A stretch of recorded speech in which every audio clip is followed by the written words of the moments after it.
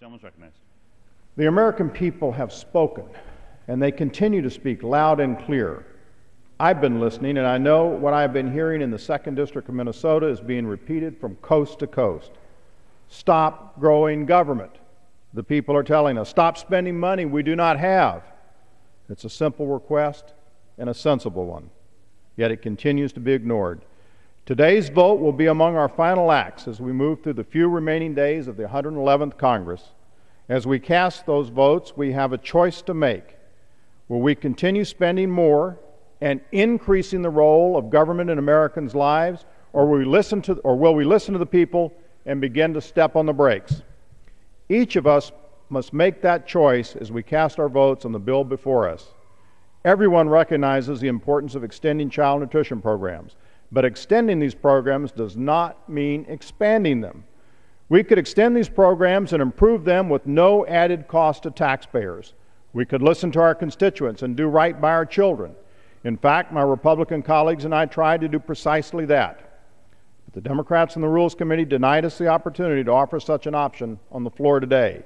Instead, this bill spends another $4.5 billion on various programs and initiatives and creates or expands 17 separate federal programs. It imposes a tax on the middle class by empowering the U.S. Secretary of Agriculture to require schools to increase, that's right, require schools to increase the price they charge families for school meals. This is a dangerous foray into federal price controls, and it's one of many concerns outlined by the National Governors Association and leading school groups. In fact, the school leaders who would be responsible for implementing these new requirements have urged us to vote no on S 3307 because of its higher costs for local districts and its rigid mandates. Earlier this month, the American Association of School Administrators, the Council of the Great City Schools, and the National School Boards Association told us, and I'm quoting, all of the national organizations representing the nation's public school districts do not support the Senate version of the Child Nutrition Reauthorization Bill pending before the House. This is a strong statement that should leave every member questioning the wisdom of imposing these added costs and mandates on our school systems. In fact, the cost of this proposal has been a sticking point throughout the process. The majority claims this bill is paid for. They want us to believe we can grow government with no cost or consequences. But the American people know that's just not true.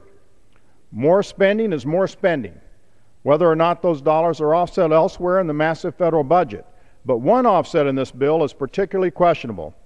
The truth is, at least some portion of the billions in new program costs is deficit spending. This money was borrowed from our children and grandchildren in 2009 when it was put in the stimulus. That borrowed money is simply being redirected today. It was borrowed then, it is borrowed now. This bill, with its so-called pay-for, is merely a stalling tactic. It obscures government expansion in the short term so this bill can become law and its spending can become permanent. So here we stand, playing a shell game with the federal budget and hoping the American people do not notice that government continues to grow, spending continues to expand, and our children continue to fall deeper and deeper into debt. Mr. Speaker, I support extending and improving child nutrition programs. I believe we can do so in a bipartisan way, but that opportunity is lost with this bill, and so I must oppose it, and I reserve the balance of my time. Gentleman reserves the balance of his time. The gentleman